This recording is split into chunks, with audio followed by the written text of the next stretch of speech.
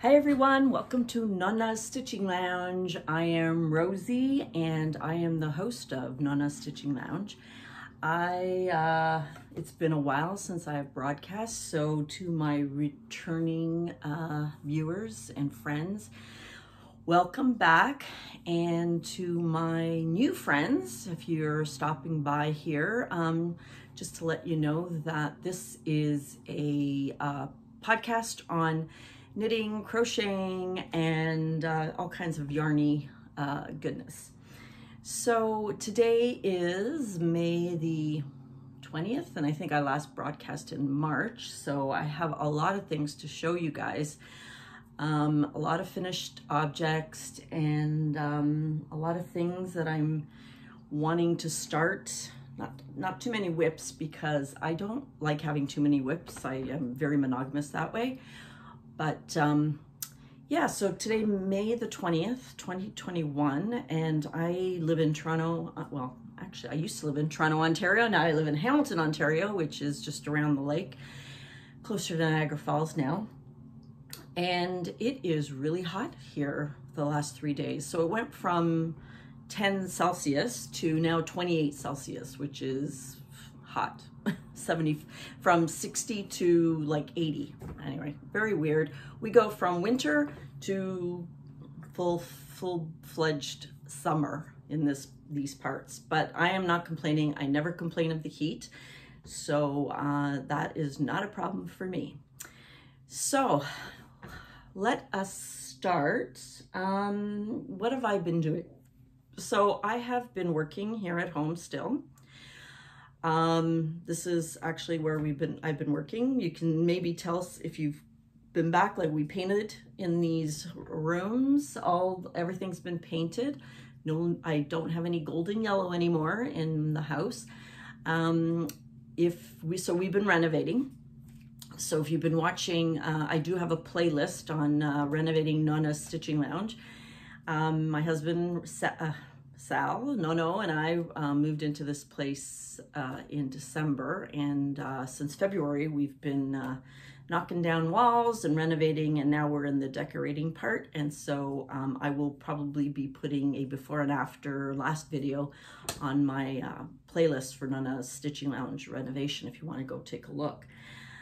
And it's been 16 weeks. So it's not bad considering what we've done to the house. It isn't actually a bad time frame, but it's just we've been living in the basement and a lot of dust, and haven't really cleaned very well all the dust yet because they haven't quite finished, and they're still going to be doing some sanding in the hallway. But anyway, it's been fun, a lot of fun, picking out colors, picking out furniture.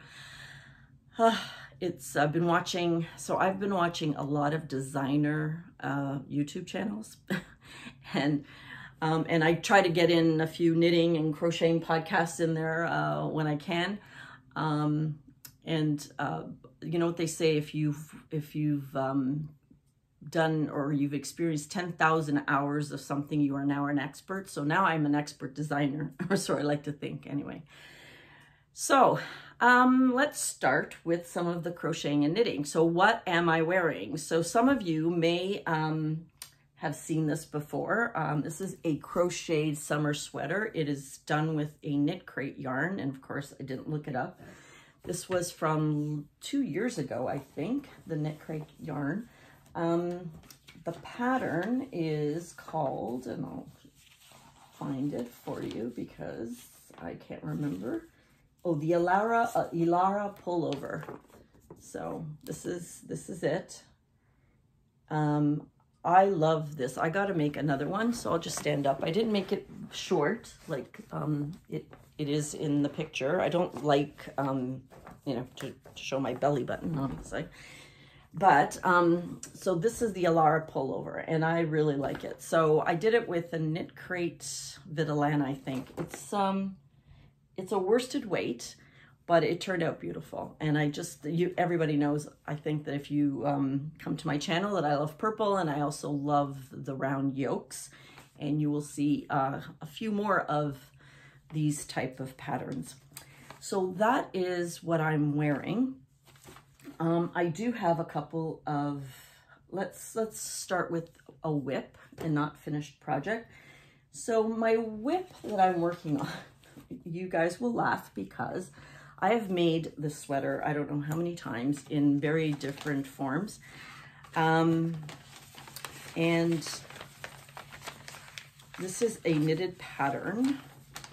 So I am doing the petite knit Sunday tee.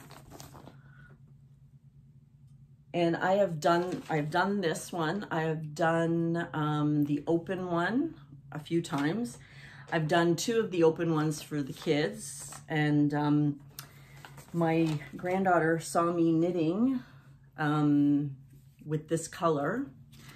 Now this is a Knitcrate called Linen Jewel. It's a Vidalana knit by Knitcrate, and it is 50% superwash merino, 30% linen, and 20% silk. Now it is a fingering weight yarn, and I'm not crazy about crocheting with fingering weight, so I was looking for a knitting pattern, and I tried, I can't even tell you how many knitting patterns I tried to do, and then I came across the petite knit, and guess what? I am doing it with this is beautiful. Almost, I don't know, you can see it's just gorgeous. So I bought this on a double down. I had paused my Knitcrate because I have too many, and then I bought it on a double down. So this is what it's looking like so far.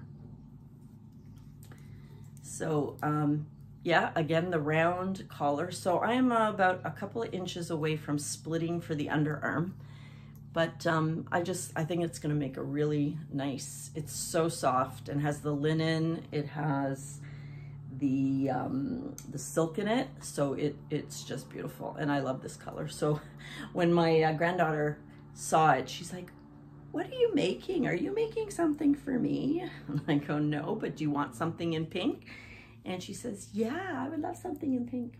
So anyway, that's the only thing that I have. 4 of these, and this, and there's 400 yards in here because it's fingering.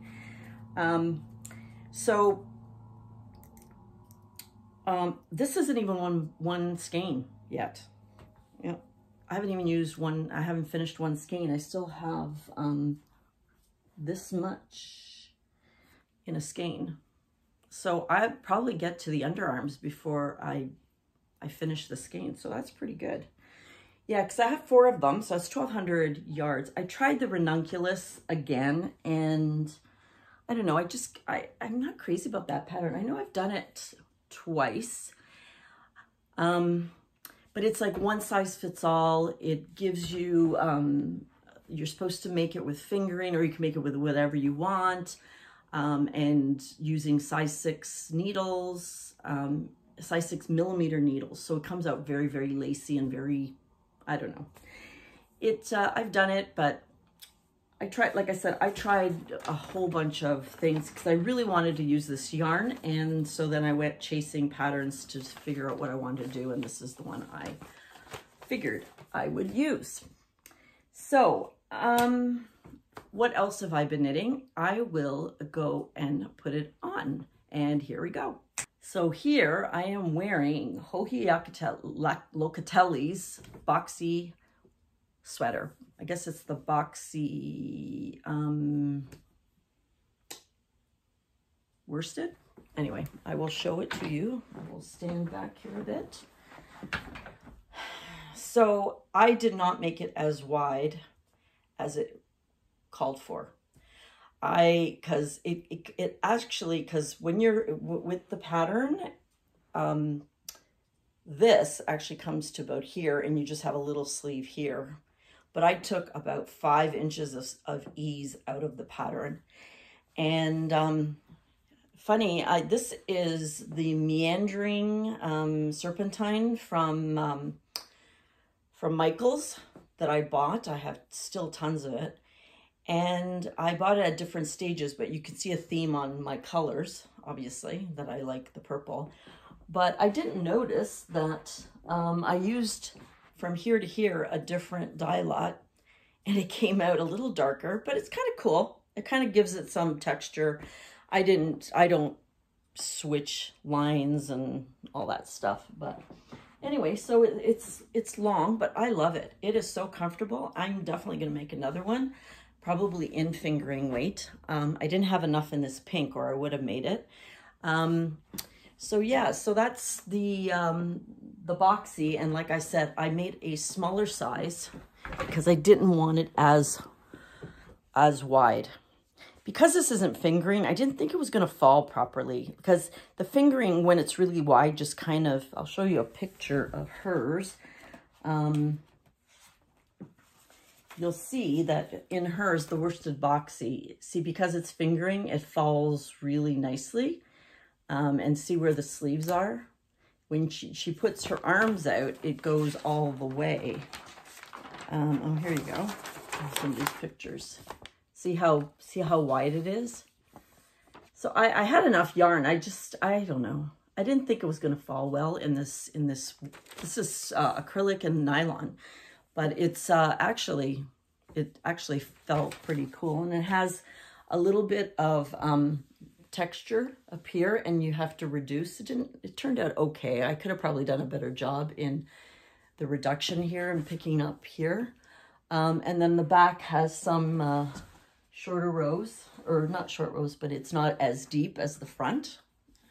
And it has this little round collar and a little ribbing and stuff.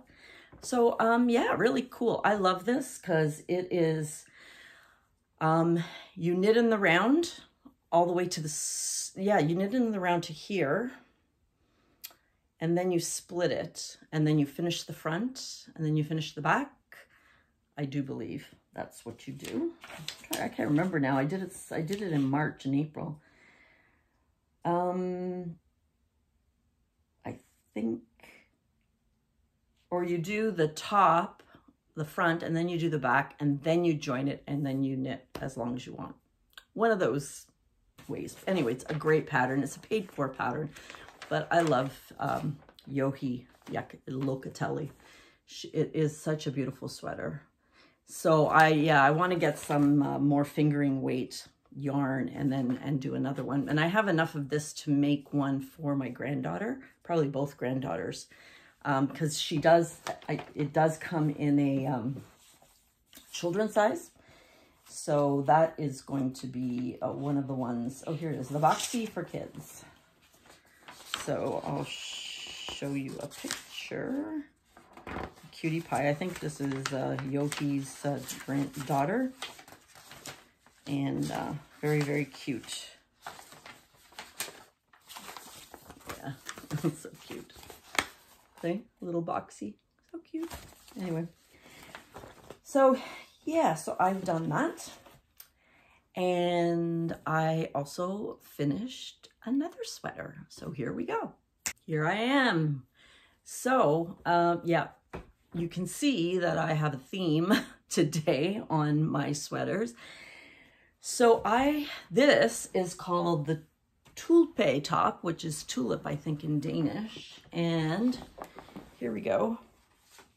So I don't know if you can see, it has a sparkle in it, this yarn, and it's done in the round, but it has this little feature here.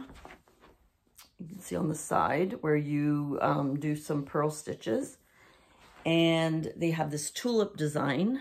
So this one, I know,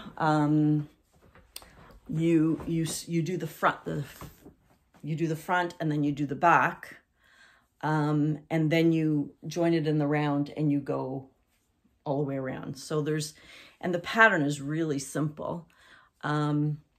This is a tulip design by Lisa Hans right here. So not in color. And it has the pattern again at the bottom and a little slit on the side. So you can see here. Yeah, so you split it here a little bit, and then you do one row of tulips at the bottom. So I really love this, except I will do it again, except and I did it a little more open than it asked to do. I think it was, yeah, I'm not crazy about boat necks, but I think this turned out pretty good because I left it a little bit more open. So when I was looking for yarn, in the project, I came across in my stash this Patton's Glam Stripe, which I bought at the, oh my God, Bernat, oh no, can't remember now what it's called, but I'll put it here, down here. So I'll show you, I have another 12 of these in different colors. So I have it in this color, which is not a great color. And then I have it in a brighter orange color. And this yarn is, this one's called Rose Dawn, but this one is called Orchid.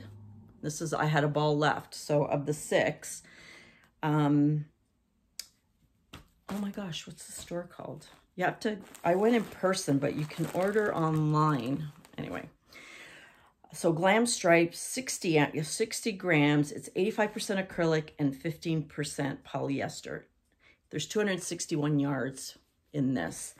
It is the warehouse sale. The warehouse sale, that's it. It is not the, I think it's because of the nylon in it, or the, what's it called? The, oh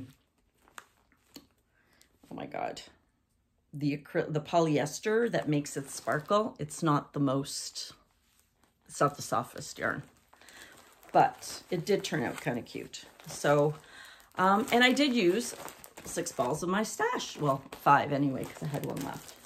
So that was pretty cool. And yeah, so the tulip pattern, I don't know where I picked it up, I guess on Ravelry.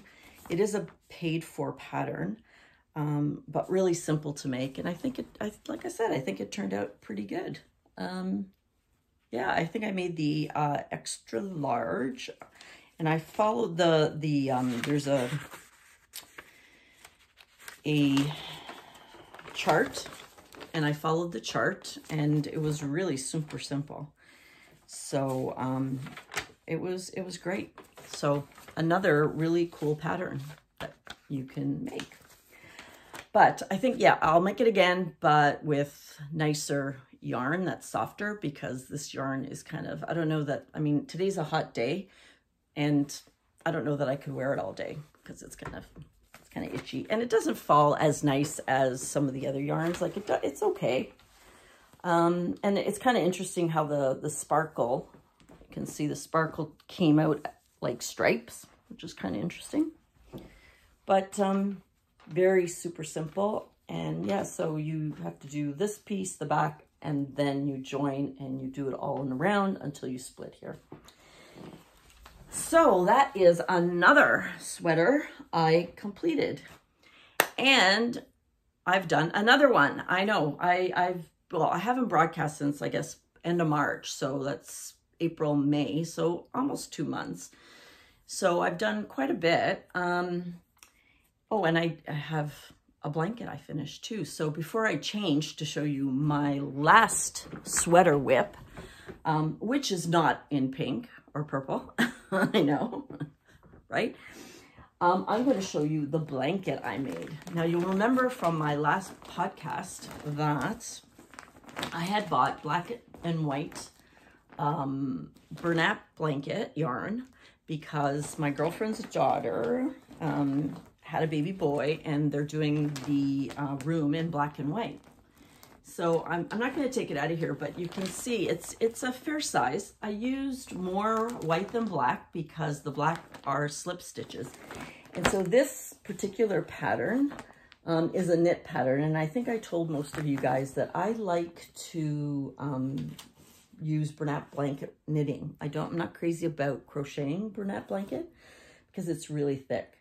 So this is called the Sarasota Chunky Slip Stitch. And I do believe I used a size 9 or 10 knitting needles. Cast on 89 stitches, and I had a border of 5. And okay, maybe I will take it out and show you. So I gotta mail it to her because we are in lockdown again here in Toronto, in Ontario. a real pain in the ass, especially when you see people in the States, you know, going to movies again and going to bars and all that stuff. And here we can't even leave our house, which is a real annoying thing. But we are not, like, I've had my first shot. Nonno's had his first shot. And my second shot's not till August. And so very few people have had their second shots in Ontario anyway. So, yeah, so here it is. You can see, oh yeah, you can see how I just carried the yarn one row, so I didn't have any ends. So it's really cute. This was supposed to be with worsted weight, and obviously Bernat blanket is chunky or bulky, but it turned out really cute. I've washed it, and I mean, you can block it. It doesn't really, the blocking doesn't do anything because it's polyester, but yeah, so it turned out really cute. So that is item number 3 that I completed. And I have one more sweater that I will show you, and here it is. So I decided not to put it on because I was supposed to block it, and I haven't had a laundry room for a while, and they just finished the laundry room, and I haven't got around to blocking it. But the yarn I used is from Knitcrate. So I know Rose Likes Crochet is doing a Knitcrate challenge where you're supposed to use your Knitcrate. So I've already, I've been doing that with my work in progress here because that's a Knitcrate. And I've used the Euro Sugared Sports. It's a 70% superwash merino, 20% nylon, and 10% stellina. It is a sport weight at 300 yards per skein. Now, again, I bought this in Double Down. I bought it in this color, which, surprise, surprise, I bought it in a gray with the stellina, and I bought it with a orange. So that's, so this pattern, and like I said, I haven't had a chance to block it, but again, I love the textured lacy yoke, short sleeves, and actually this pattern wasn't as difficult as I thought it might be. So the pattern's called Etude. Again, I found it on Ravelry. I think it's a paid for pattern. I use, this isn't fingering weight. This is sport weight. So I made a smaller size that I would normally make. And it has, if there's no graph, oh, there is a graph, sorry. There's the graph. I won't show it all, but yep. So it's very easy to follow. I ended up, doing this one. I ended up doing about this much 3 times because I wasn't doing it properly. So now this has a sparkle. I don't know if you can see the sparkle in it at all. Maybe a little bit there. It has some short rows at the back. So this is a little bit, you can see, wider than this at the front. Now I haven't sewn in the end because I'm waiting to block it to see if it actually stretches after I block it and becomes a little longer. And if it doesn't, then I have more of this orange to lengthen it if I have to. But I think this one turned out beautiful. It's a beautiful color. And like I said, I love the sparkles, obviously. I bought a lot of sparkles. And yeah, I don't know. I printed this pattern a while ago, and I just found it in my pattern stash, and I thought, oh, that's kind of neat. And so I just thought I'd try it. And yeah, it turned out really nice, I think. So again, more Knitcrate that I've used. I don't know, you see the sparkle? but I think it turned out really nice. And I think I'll show it again. I'll wear it in my next podcast after I block it, because I think this will really open up really nice.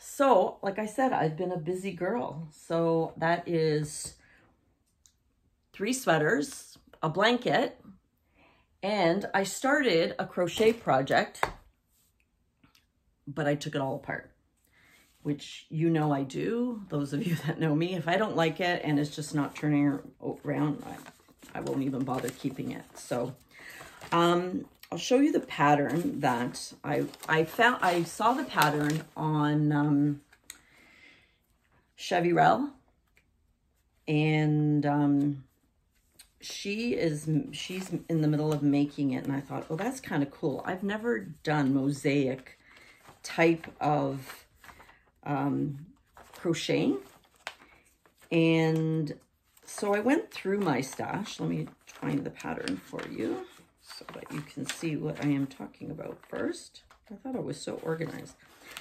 So the Mosaic Gunes is the pattern by I don't know who it, well, Mosaic Gunes Top, doesn't say who it's by. Anyway, so here it is, and you can see it's got mosaic at the bottom and has a deep back. So it needs 3 different colors, but I was going to do it in 2 colors, where I was going to do the white in here in the same color as the body. But anyway, I went through my stash and I couldn't find any fingering. I couldn't find 3 different colors of fingering yarn. And this uses fingering. And then when I tried to do it in a different type of yarn, it just wasn't turning out. So I'm going to try to find, I'm going to try to order some fingering weight yarn that I can make this top. Because it almost looks knit. That's how fine it is, but it's actually crocheted. So it's really, really, really pretty. So I think that'll be my next crochet project. Now, in my attempt to find fingering weight yarn, that's where I ended up finding this, but I couldn't find any contrast in my stash.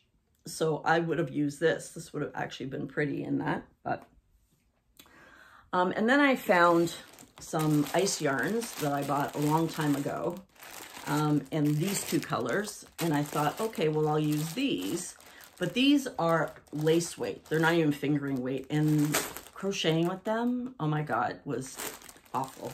Like, oh, I won't even open it up, but it's, anyway, so I think I have 2 more of these. So then I thought, well, I'll double it and make something else, and it is kind of like a boucle yarn. It is really hard to crochet with. I'll show you. So here it is. I think I doubled it here. And it doesn't even, I think it comes out to DK doubles. It's not even worsted. Like, look how thin it is. I don't know if you can see that. Anyway. So I don't know what I'm going to do with this yarn, because I may have to, even knitting with it is kind of, and this yarn is actually, it's a nice yarn, and I think it is acrylic and polyamide. So it's not even, there's no wool or anything in it. So that's going to probably have to go back into my stash, because I took whatever I was making apart. So yeah, so I don't have I don't have any crochet. I didn't do any crocheting. I did all knitting in the last month or 6 weeks. So what else do I have? I did buy some yarn. Now, I said I wasn't going to buy yarn, and I said I wasn't going to buy any more Knitcrate yarn, because I have a lot, and I will put in my Knitcrate stash video at the end so you can take a look at it. So, but I went, there was a double down, and there was, so take a look at my Knitcrate. If you don't know what Knitcrate is, it's a subscription box, but they now send it into a bag. And I was going to cancel it, but I had about $50 coupon to use that I had never used. And in this Knitcrate, it allowed you to use it and get the deal. Anyway, so I have a Knitcrate box coming from April that hasn't arrived yet, and we're in May. And I also have another yarn stash that I bought. And then I bought this. I know. So I want to make a sweater. This is for winter, so it's going to have to sit for a bit.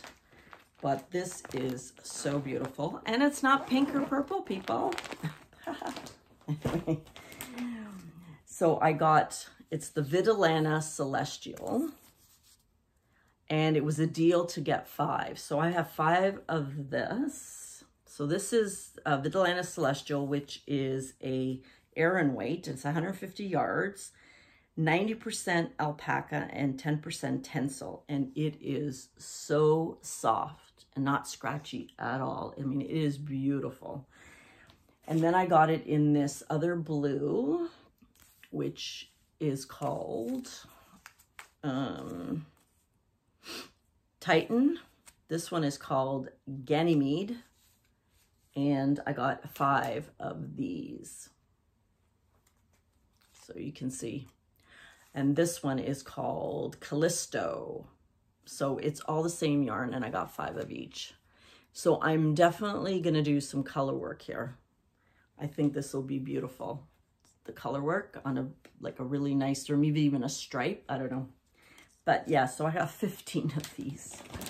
So I could make myself a sweater, the kids, I don't know who else, but it's a beautiful, beautiful color. So yeah, so that's all I got. And I ordered this way after I think my April box left Knitcrate. Still don't have it. So I did purchase yarn, and I will have some other yarn to show you next time because it should be coming. Now I did want to let you guys know that I do have a new P.O. box number. Don't send me anything. I don't need anything, but if you want to send a card or something, that's wonderful. The price of shipping is ridiculous. So it is, yeah, crazy times. So don't send anything, but not that, you know, I don't need anything, but I do get some lovely cards from you lovely viewers every once in a while. And yeah, so I do have a new P.O. box number, and I will have that down below. And I will link also all these patterns that I've used. I think that is it for me. So yes, so thank you for coming by. Oh, I did want to say one more thing. I just there was a video on Fruity Knitting, and I don't know if any of you watch Fruity Knitting, but Andrew Doig died. He passed away, and his wife Andrea and his daughter did a beautiful, beautiful memorial video for him. So it was really nice. Yeah. If you want to see that, it's really beautiful because I guess they were broadcasting since 2016. So 5 years of broadcasting, they have a lot of viewers, but it's pretty sad. He was a really integral part of that program, and just from his memorial, sounds like a wonderful person. So rest in peace, Andrew, and my condolences to the family as well. So thanks for coming by, everyone, and hope I don't stay away as long as I have. I'll try to come back maybe in 2 weeks to see what I have done, and I hope to have more crocheting for you. So thanks for dropping by. See you soon. Bye-bye.